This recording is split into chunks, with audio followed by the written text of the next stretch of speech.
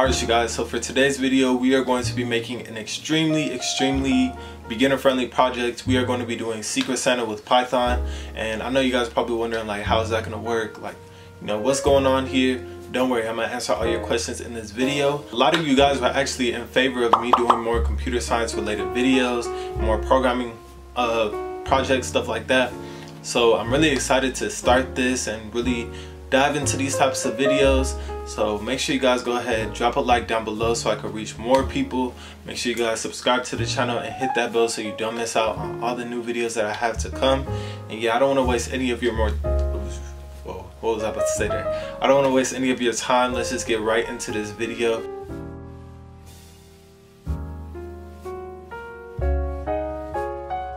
Alright, so before we start coding it up, let's talk about this. Let's formulate a plan. Let's see what we're actually going to do. So for anybody who doesn't know what Secret Santa is, it's pretty much when a group of people get together and they do a gift exchange, but the gift giver remains anonymous until the day that they exchange gifts. So what this Python program is going to do is we're going to get all of the participants' info. We're going to get the name, the emails, the requests, and we're going to randomize who these gift givers are going to get, and then we're just going to send them out. And then everybody will get an email of their Secret Santa that they have, and that's just pretty much what this program is going to do. This is really good obviously for virtual Secret Santa because, you know, we can even get their address and then send that out to the gift giver. The only person that has to input this information will be the coder, which is you guys, the programmer, and then that's pretty much how the program will go. Sounds pretty good. I'm going to obviously go in more in depth with everything, but I'm going to be using PyCharm for my IDE. So let's head over to PyCharm and let's get into this project. Alright, so this walkthrough is going to be pretty self-explanatory. I'm just starting off by creating a privacy Python file, and it's going to have my Gmail and its password that I'm going to be using to send out all of these emails. And then I'm just going to continue by making the Secret Santa class, and like I said, we had to formulate a plan, so now I know exactly what I'm doing.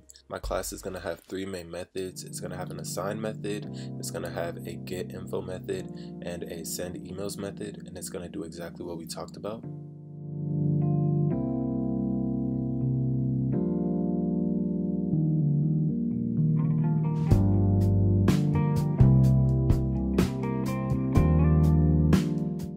I'll also have a repository up on GitHub with these two main files that we're going to be using if at any point you feel lost and you feel like you just need to look at the code more extensively.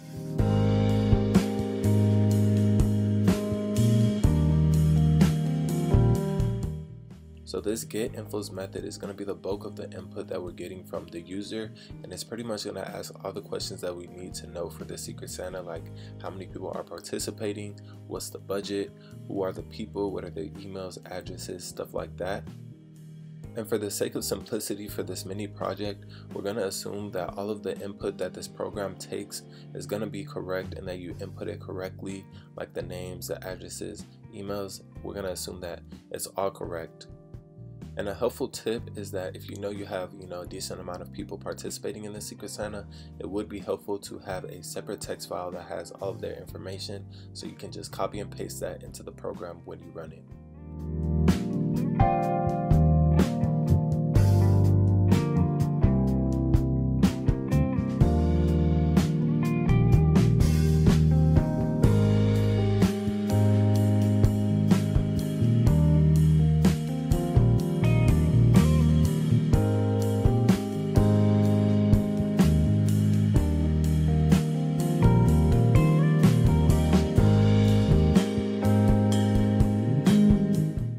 So I'm using this for loop to iterate through every participant that we have, and after I get every person's information, I'm going to store it into our info dictionary that I have in our init, and I'm going to store their email, their address, and their request. Next, we're going to work on the assign method, and this method is going to randomize who everybody gets for this secret person. I started off by using list comprehension for the choices list, and it's just going to contain all the choices that we have to choose from for a secret person. We're going to be using the random library, so we're going to have to import that, and that is just going to help us choose a random person from our choices list. So a couple things that this for loop is going to do: we're going to assign every secret person for a person, but we have a couple constraints that we have to watch out for. So we have to make sure that the secret person is not equal to the person, and we have to make sure that we don't have any pairs, just to avoid somebody being left out. So for example, if you have 3 people and person A is assigned to person B, and person B is assigned to person A, then person C has nobody. So to avoid this, we just have a couple restrictions in our while loop. Feel free to pause the video or look at my GitHub repository. But at the end here, we're just popping every secret person from our choices list, and we're also adding every person and their corresponding secret person to our selection dictionary in our init. So in order to send the email, we're going to be using the smtplib module, and I'm just showing you the documentation, but I'll have all the resources in the description, as well as you being able to just look at my code. But you can literally just copy and paste. There's already online resources to do this. But we're just going to be sending an email to every single person inside of our selection dictionary, and we're going to be creating a message to send to them that tells them who their secret person is, as well as all of the information that pertains to their secret person. As you can see, the sender Gmail and the password that we had in the beginning is going to be essential for this part, because it's going to be used to actually log into the server and send emails to everybody that is participating in the Secret Santa. What I'm doing here is pretty self-explanatory, but I'm just pretty much getting all of the information of the secret person by using our info dictionary that we have stored in our init, and I'm just creating a message to send to the actual Secret Santa. That's every single person that is in the selection dictionary.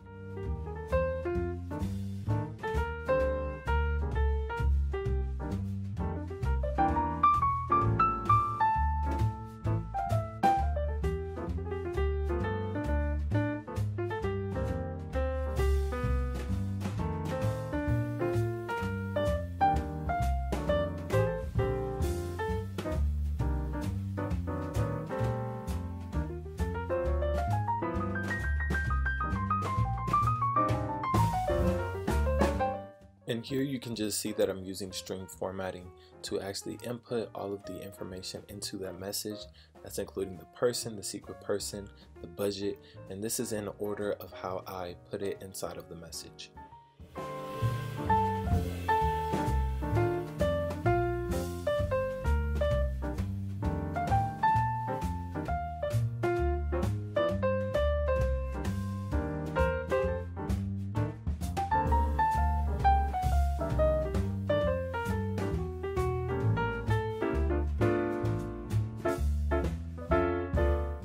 So our start method is pretty much going to call every single method in the order that we want it to be called. So you can just see me doing that there. And then where my program is actually going to run, I'm going to initialize my class and then actually call the start to run my entire program. So before we actually run the program, you want to make sure that you have less secure apps enabled for the Gmail that you're using to actually send out all of these emails. But once you do that, that's pretty much authenticating that you're allowing less secure apps to use your email and access your account. And then as you can see here, I'm just typing in random inputs for tests 1, 2, and 3, and the emails are real, so we can actually see the results, but everything else is pretty much fake. So we're gonna see what this actually does.